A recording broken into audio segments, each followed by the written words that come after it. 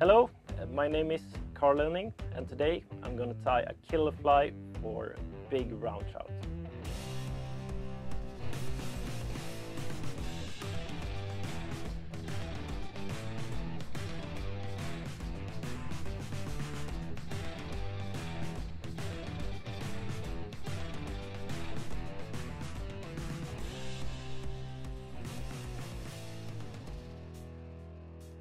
This pattern has a lot of inspiration from the guys on the other side of the pond and their steelhead flies.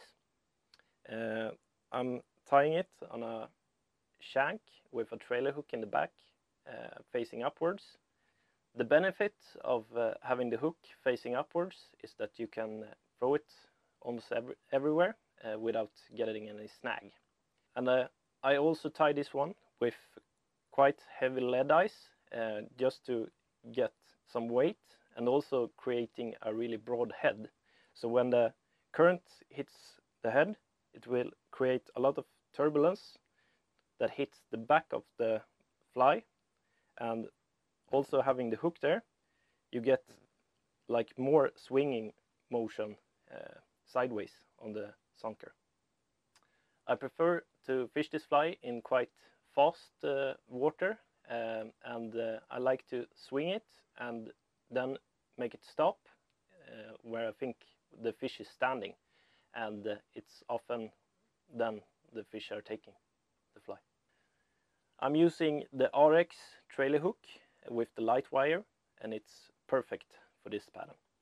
The trailer hook is hanging in a braided line, and I'm going to show you how I do it. For this step I'm using the dubbing needle from Mark Peterson and a braided line in 0.18 millimeters.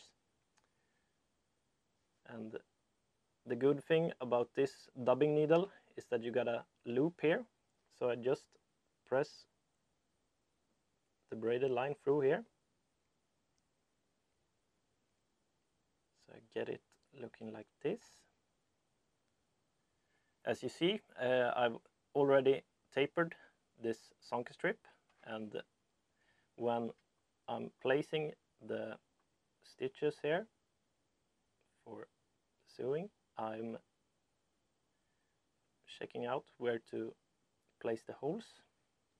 So I hold them together like this and just mark where I want the stitches.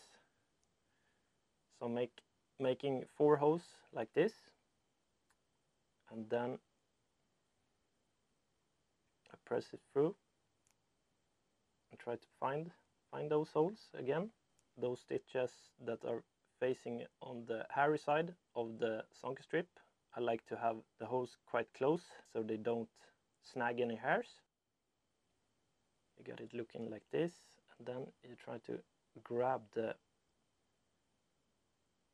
braided line like this, and then just make the needle go through. Now I'm going to put this in the vise and then attach the hook with some thread around the strip.